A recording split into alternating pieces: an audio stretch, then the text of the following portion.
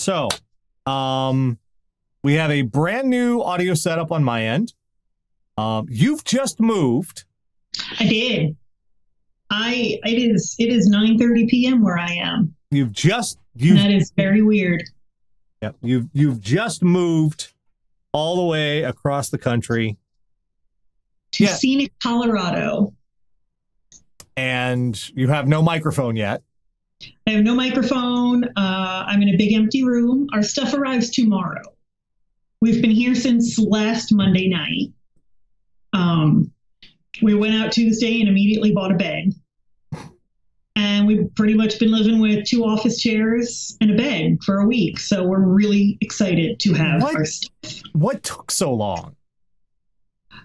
They got to drive it all cross country. And I guess, I don't know. I don't know if they move multiple things at a time or if they they store things and then they move them here. So yeah. Or I don't know if the guys aren't allowed to drive for more than a certain amount of hours a day or how it works. But we were given a window of 1 to 2 weeks. So it's coming on the early side, thank goodness.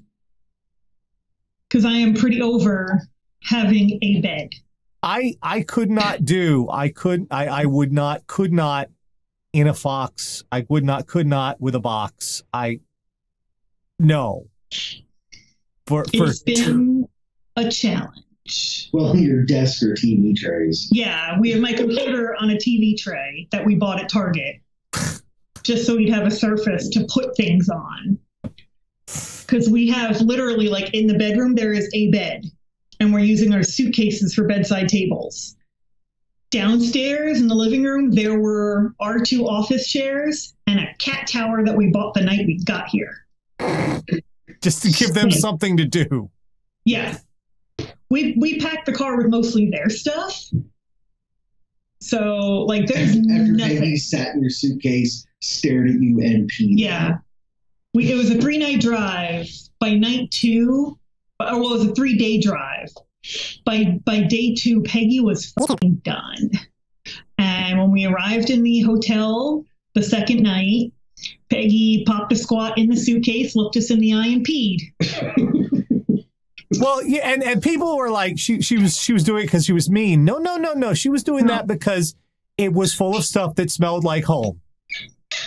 That's how cats express stress. Yeah.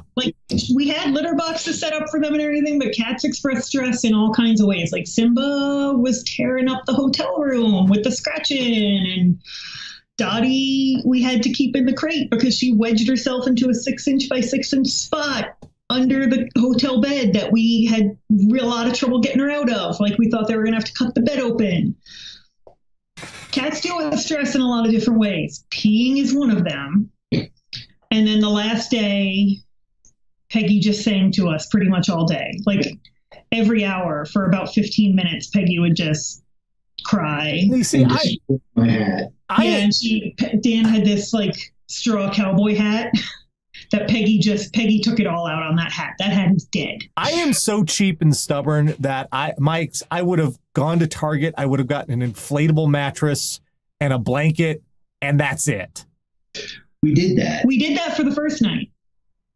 That is what we did for the first night. And then couldn't take it. And then I could take it because I am very stubborn and very cheap.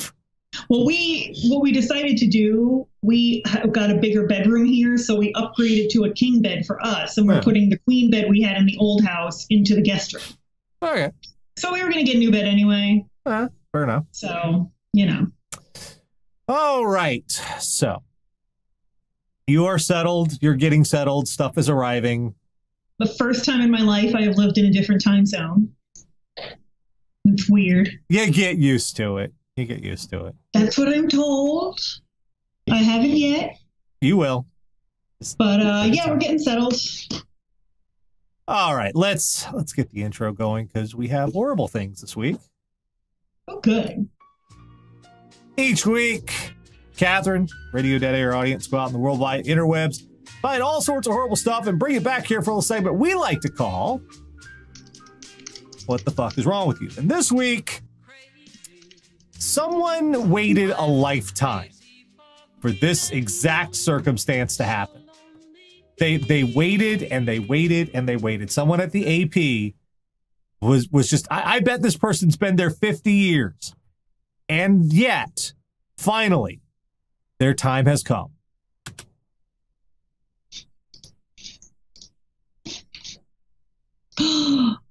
Oh. Trucker loses trailer of 38,000 pounds of marbles on I-465. And the first line of the story. This is the culmination of someone's life and career, Tara. Would you like to read it? Would you like to read the high point that will never be met again? Can I? Go ahead. A trucker has lost his marbles in the Indianapolis area. They waited a lifetime. I would be so excited if I got assigned this story. Yeah. Be like, this is why I went to J school.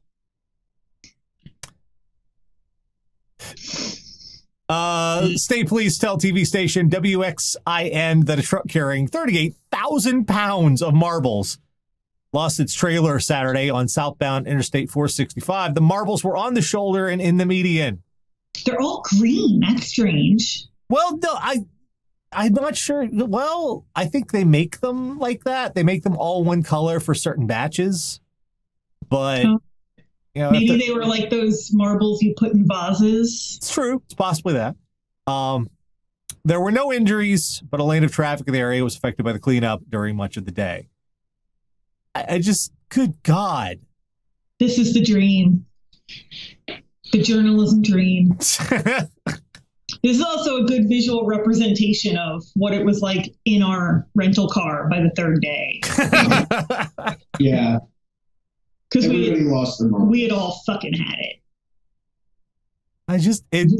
And we were driving through Western Kansas, which if you've ever been to Western Kansas, there's nothing there. No, there's nothing there. Nothing. It looks like a fucking dystopian movie. If you get lucky in Western Kansas, the weather will turn sour and the sky will do amazingly horrible things just so you have something to look at.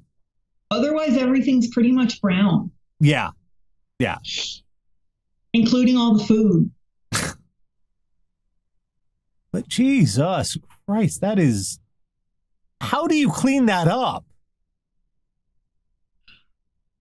Do you get like 50 dudes out there with 50 shop vacs just sucking them up, or just release a bunch of cats?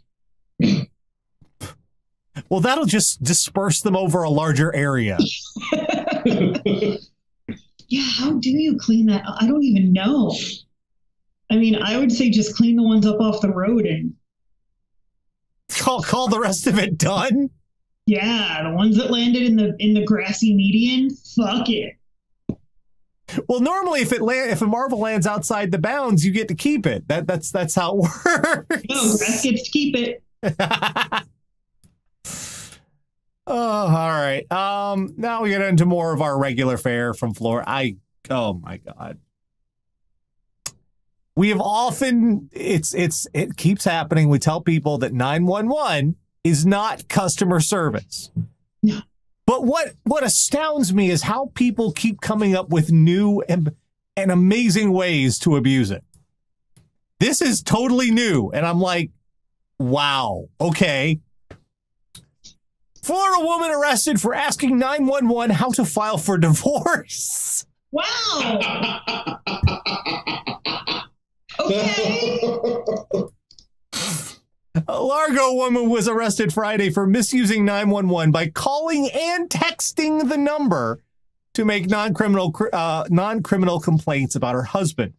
Police say Sylvia Shoemaker, 69, yikes, used 911 multiple times via text and phone to ask for things like a counselor and how to file for divorce. Now, you know how she was doing this, right? She had the phone up and she was like, I'm asking them right now how to file. You look, Harold. You look. I'm asking them. I'm serious about this. Well, look at that mugshot. She's like, I got away from the motherfucker, didn't I? I mean, I can think of several scenarios where this could be an emergency. She doesn't look like she was in any of them. No. She doesn't look particularly distraught. No. Shoemaker was reportedly, quote, highly intoxicated when being questioned by the police. Maybe it was her husband that really needed 911. Maybe, is it just me, or does she look like she's a Chablis sort of drunk? Maybe a rosé. Rosé all day. No, she looks like I got away from him, didn't I? Shit worked, right? Talk to the manager. I told him that I would talk to the manager, and I did. Yeah, someone in the channel said, who is it? Michael's asking in the channel, how do you get to 69 and not know what 911 is for? Dude, our president is 70. And look at all the shit he doesn't know. Yeah.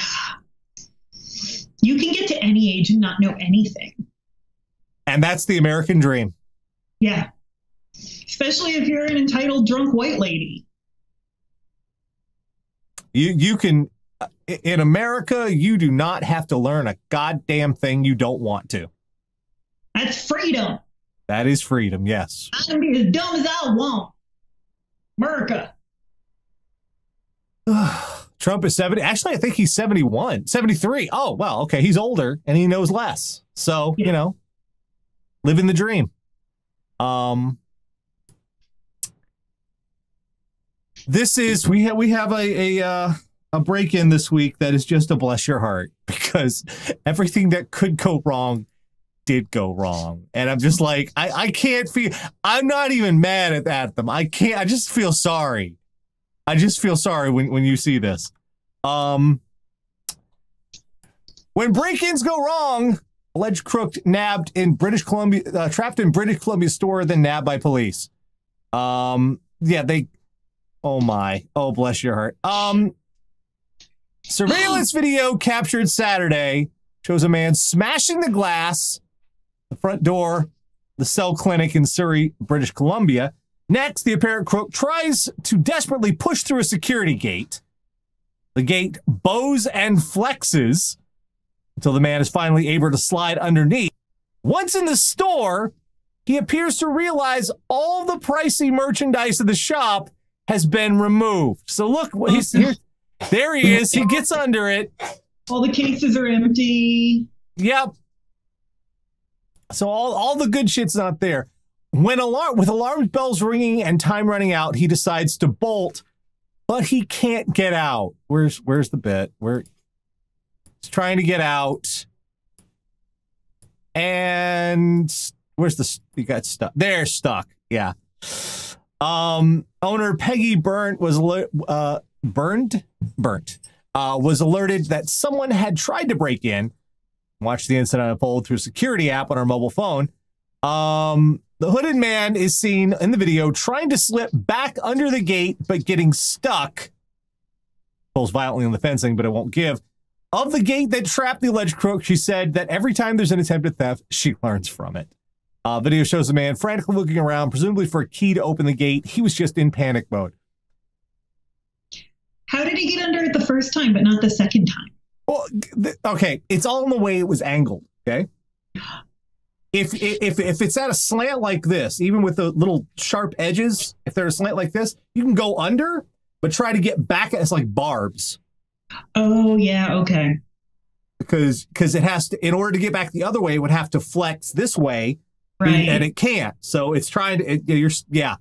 So, okay, everything that could have gone wrong here went wrong. Honey. First, you break in, you desperately wiggle your way. You pull the limbo game under the security fence. And when you get in, you realize, wait a second, where's all them iPhones? Yeah. Uh-oh. Man, there isn't even a Galaxy S in here. This is bullcrap. One of those exploding ones. Yeah. And then you try to leave. And then it's like, well, okay, I'll go back the way I came. And then just, it didn't. And much like a cell phone contract, getting in is much easier than getting out. Oh Oh, good God. I mean, like, at least he didn't get trapped in the ceiling or something. True, but it just... This is one of those how hard could it be kind of dudes, you know? Yeah. Stealing stuff from the store, how hard could that be? It's right there. You just go in and get it, right? How hard could that be? There's a little bit. There's a wall thingy, but it's like a fence. You can get under that. How hard could it be? Yeah, I mean, this is not like rocket science, right? But it does take some planning, apparently. It does, yes. The whole idea of having a security app so you can watch as your place is being burgled. I should probably get one set up here in the house just in case, but I know if it ever goes off, I will lose my freaking mind. We have the new house has one of those video doorbells. You got a Ring one? Is it from Amazon? Yeah. No, don't hook that up. So far, we're just using it as a doorbell, which is nice to have because our old house didn't have a doorbell. So I don't know how much of the video feature we'll use, but so far it's just nice to have a doorbell. Dude, you can get a wireless doorbell from Home Depot for like $25. Yeah, the old owner left the regular old analog doorbell for us if we wanted to hook that back up. But right now we have the Ring. You get the Ring, you die in 5 days. Hook it back up. You're making me sad. It was 7 days. Whatever, hook it back up. Then we have the thermostat that you have to control through an app on your phone. So we couldn't turn the heat up. Switch that out too. What are you doing? We couldn't we didn't know. We didn't physically stand in this house before we bought it. Our realtor did a FaceTime tour with us. So the first night we're freezing and we're like, oh, it's a nest. We don't have internet yet. We can't turn up the heat until we get internet. Rip that out of the wall and go get you one that's not on the internet. Yeah. Those are also Ring is not being updated anymore because Google stopped updating them. Ring or Nest? Ring. No, Nest. Nest. Ring is Amazon. Yeah. In any event, rip those out. They're terrible. Don't put them in your house. I know. We have a robot house now. You have a horrible robot house. Speaking of terrible things, this is one of the signs of, I guess, the apocalypse. I guess this is. I don't know what to make of this. Let me get you the story here because this is just what this. National Weather Service warns of falling iguanas. Oh yeah, I saw this. Coldest air of the season spreads across the eastern U.S. Even some southern states are feeling the chill. From Louisiana to the Carolinas, even down through Florida, temperatures are averaging 10 to 15 degrees below normal. Freeze warnings and hard freeze warnings are in effect in Florida and Georgia through Wednesday morning. The National Weather Service in Miami issued a rare forecast regarding cold temperatures, but it was for iguanas. Yes, you read that correctly. Don't be surprised if you see iguanas falling from the trees tonight, tweeted the Miami Weather Service office. Concern for people in South Florida is that these iguanas often sleep in trees, so when their bodies go dormant, they appear to fall from the sky onto streets, cars, pools, or even people walking around. And since iguanas are large, males can reach 5 feet in length and weigh up to 20 pounds. This can be dangerous if one lands on top of you. The invasive species can't handle cold temperatures very well because they're cold-blooded. General, iguanas tend to get sluggish or lethargic once the temperature drops below 50 degrees Fahrenheit. But yeah, if you guys want to feel what going insane is probably like, it's called Color Out of Space, and it's a movie based on a Lovecraft story with Nicolas Cage. Well, speaking of the cold temperatures, it does have a knock-on effect, and that knock-on effect is stupidity. Also from Florida. I hope not, because I just moved to a cold place. St. Pete man sets fire to apartment to keep warm. Oh, no. Pinellas County, a St. Petersburg man was arrested Tuesday morning for setting fire inside his apartment to stay warm. Mark Okrent, 66. What is it with people, older people this week?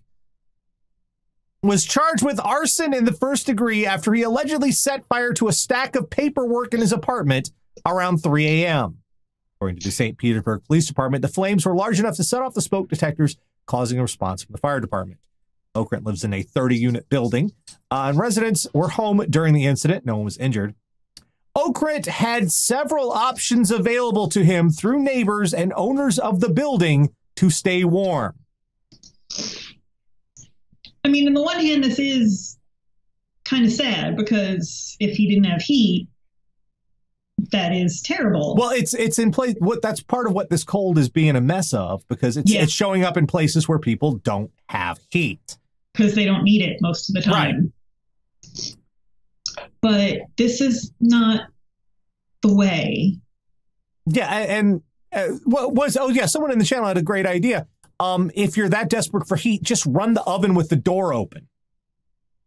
I mean, that's depends on what kind of oven you have, though. Yeah, gas oven, don't do that. Electric, right. But like if you have an electric oven, okay. If you have a gas oven, don't do that either. It's Florida, so I'm going to say it's not a gas oven. We don't have a lot of natural gas. I just don't want to make that blanket statement because the South, oddly, it's one of those odd things. The South, since we don't use heat so much, we don't have a lot of natural gas infrastructure in a lot of places. Most heat is electric down here. But regardless, probably what happened was his neighbors and the building manager probably said, "You want a space heater or something?" He said, "Nah." And then 3 a.m. rolls around and everybody's asleep after they'd offered him a space heater. He's like, "Well, I'm cold. Fuck it. Let's just set some shit on fire. It'll be fine. I'll open the window." Yeah, the smoke will get out. It'll be fine. It'll be fine. Indoor fire is almost never the answer. Unless I say almost because, fireplaces are a thing. We designed a hole just to put the fire in.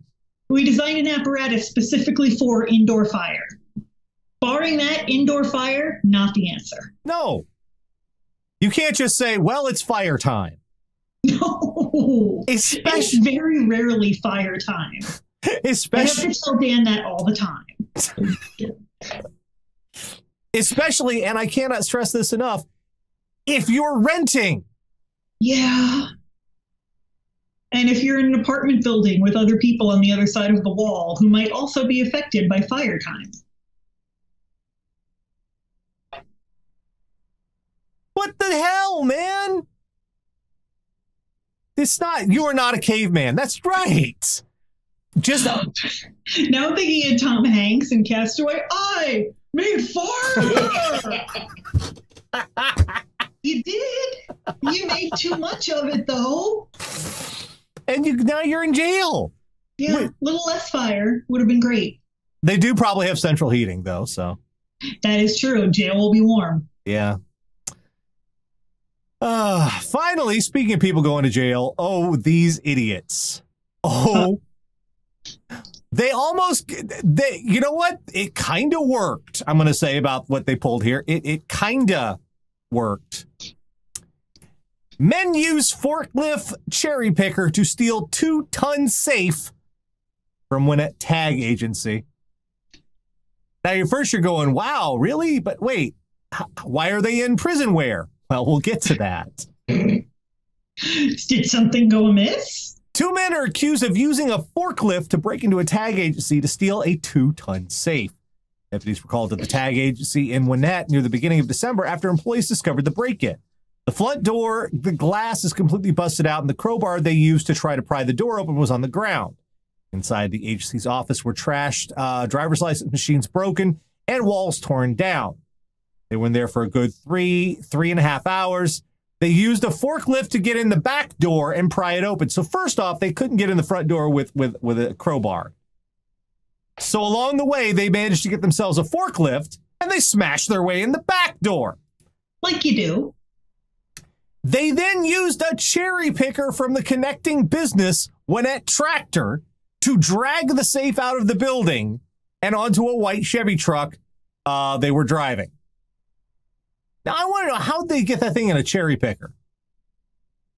Because, all right, for those of you out in other parts of the world who don't know what a cherry picker is, if you've ever seen a dude up in a bucket, way up in the sky, in one of those trucks with the arms on it, they're in the bucket, that's a cherry picker.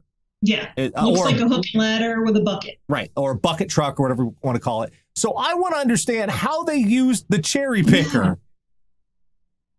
Because that's... I got struck by, wasn't this the big heist plot in Westworld? Yeah, the one to drag it out yeah. They just dragged the safe right out of the brothel? Did you get this plot from HBO? There were over 157 tags taken and probably 100 more decals. What kind of tag? What are we talking about tags? Cars, registrations. Oh, okay. Also in the safe were laptops, collectors' belt buckles, important papers, and binders full of blank checks for when at Tractor. Collector belt buckles? I don't understand that one, but it's Florida. I guess that's the thing I should get used to. It's Oklahoma, actually. Yeah, I moved to the West. There's currently a big livestock show in town. So that's the thing I should get used to, I guess. We're getting to the best part. A couple days later, the safe was found by the side of the road, broken into and empty out. It was still sitting in the truck bed, but the rest of the truck was gone. With the safe being heavy, when they tried to pull it back out of the truck, it pulled the tailgate off. So now we're looking for a white Chevy truck with no tailgate. Oh, no. Not long after that, the truck was involved in a pursuit with Dustin Adam Hoots, allegedly in the passenger seat. Dustin Adam Hoots, that's a name. He escaped that time, was picked up later in Johnson County on a different charge. Also in the Johnson County jail at that time was Adam Black Hamilton.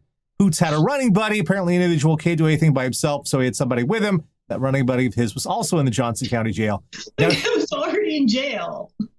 Here's the best part.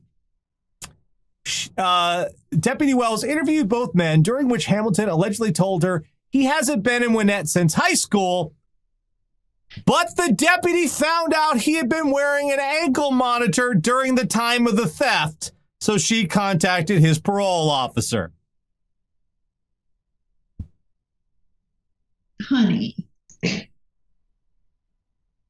if you're going to do crime, don't do it while you're wearing a GPS. Do you not understand why they give you it's not like the ankle monitor is not just there. It's not like a modern ball and chain. It's not it's not to make people look at you and go, oh, you were bad. That's not what it's for. Not just to inconvenience you. It has a function. It does things. Like track your fucking location. And if you just happen to be in the same place that was robbed with a forklift, they might have some questions for you. I ain't been in Gwinnett since high school. No, we got it on the computer. Oh, no, that wasn't me. I loaned that to my friend. You loaned your ankle to your friend. Yeah. He needed to borrow it. So I loaned it to him. Oh, honey. So I don't even understand how much money they got out of this, but I hope it's enough. Was it enough to fix the truck? Apparently not. Was it enough to just be in the middle? Ocean's 11 brain cells. Nice. Like, how are you driving around in that truck? Did you think nobody would notice? Not exactly the crime of the century here. And they got it's more like Okies 11. Okies 11, yeah. The freaking cherry picker. What? I bet you anything. They just tied a chain to it and yanked it out of there with a cherry picker because it's a big truck. And just let it hang. Obviously, they did not plan this at all because the first tactic was trying to go through the front with crowbars. Then what were you going to do, geniuses? Were you going to carry the 2-ton safe out? I'm betting that they were hoping to open the safe there and just abscond with the loot. License plates and collector belt buckles. Finally, we can retire. I know. And leave this life of crime.